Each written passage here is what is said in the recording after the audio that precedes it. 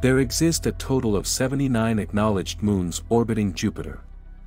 Now, imagine this intriguing scenario: what if we relocated Earth into the orbit of Jupiter? How would the formidable gravitational force of Jupiter, with its super strength, impact our daily lives? Picture this: our skies transformed, a frozen planet with volcanic eruptions, and the challenge of survival. Have you ever bumped into an old friend in the most unexpected place, realizing it truly is a small world? Well, brace yourself for the revelation that Jupiter, the colossal gas giant, could accommodate over 1,300 Earths. It's not just a small world, it's a tiny one. To put things into perspective, envision Earth reduced to the size of a grape while Jupiter expands to the dimensions of a basketball. With our solitary moon, contrasted against Jupiter's grand total of 79 moons and still counting, it's evident that Jupiter is a celestial heavyweight. The prospect of orbiting Jupiter might be a dream for Instagram enthusiasts, but in this scenario, snapping a picture won't make your existence any longer. Imagine waking up to an exceedingly frigid morning, attributed to Jupiter's location 778 million kilometers away from the Sun. This distance results in a mere 25 times the luminosity and heat we currently experience on Earth. Daylight persists, but if we draw a parallel between Earth and Jupiter's closest moon, Io, days would stretch to approximately 40 hours. However, the length of the day becomes a trivial concern when survival is an everyday struggle.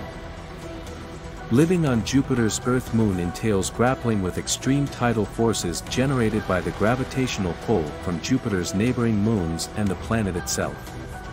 Despite the cold external environment, our moon would internally experience substantial heat. Picture a world where the cold might not be the ultimate threat. Daily earthquake tsunamis and volcanic eruptions could pose an equal danger.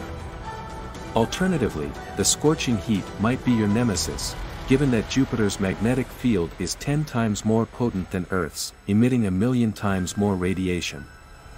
For those determined to make life on Jupiter's Earth-Moon work, the best refuge lies underground. A year on Earth would equate to a month on Jupiter, considering Jupiter's 12-year orbit around the Sun. Each month on Jupiter witnesses the planet being bombarded by an average of 12 to 60 comets or asteroids, both large and small. These celestial impacts hold greater consequences due to Jupiter's gravitational pull, propelling objects to collision speeds of about 216,000 kilometers per hour at a minimum. Should Earth become one of Jupiter's moons, we'd find ourselves in the cosmic firing line. Our smaller planet would be less equipped to absorb such impactful collisions. Living underground becomes the safest option. However, there's a catch: there's nowhere left to hide when a sizable asteroid obliterates your underground sanctuary. Kudos for participating in this celestial experiment, but pitting a grape against a basketball was inevitably harsh. Yet, credit is due for your style, courage, and, above all, curiosity.